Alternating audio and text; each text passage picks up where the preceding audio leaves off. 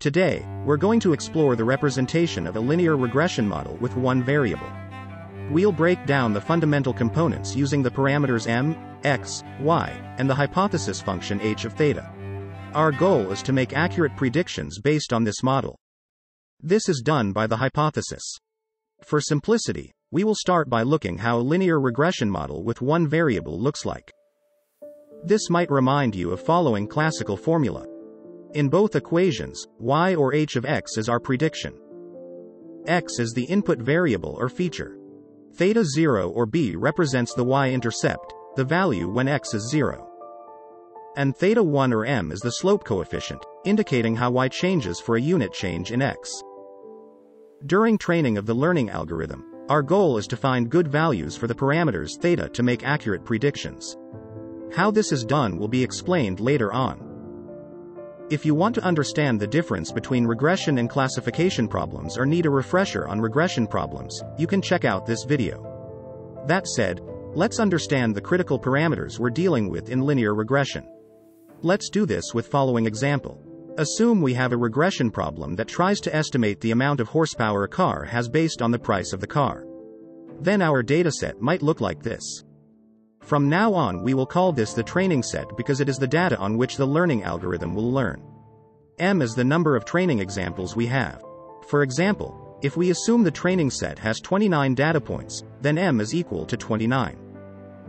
Next we have X, which are the input variables or features that we're using to make predictions. In our case X consists of only one feature, namely the amount of horsepower. Later on we will see regression problems with multiple features. We also have y, which is the output variable or target variable we want to predict. If we want to talk about a specific training example, we will denote it with a superscript. If we want to talk about the ith training example, we will use this notation. To get familiar with this, let's look at some examples. Lastly, we have our hypothesis function, which maps x to y. It's our learning algorithm, and for linear regression, it takes this form. It's essentially the equation that represents our linear regression model. H of x is our prediction, the estimated value of y based on the input x and our model parameters. Theta 0 is the intercept or bias term. It represents the value of y when x is 0. Theta 1 is the slope coefficient. It tells us how much y changes for a unit change in x.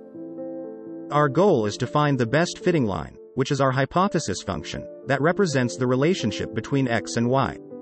Now, here comes the exciting part. During training, we adjust the parameters theta 0 and theta 1 to make our hypothesis function as accurate as possible in predicting y based on the given x values. In future videos, we'll explore how to train the model, find those optimal theta values, and interpret the results. If you found this video helpful, don't forget to like, subscribe, and hit that notification bell so you won't miss our future tutorials on machine learning.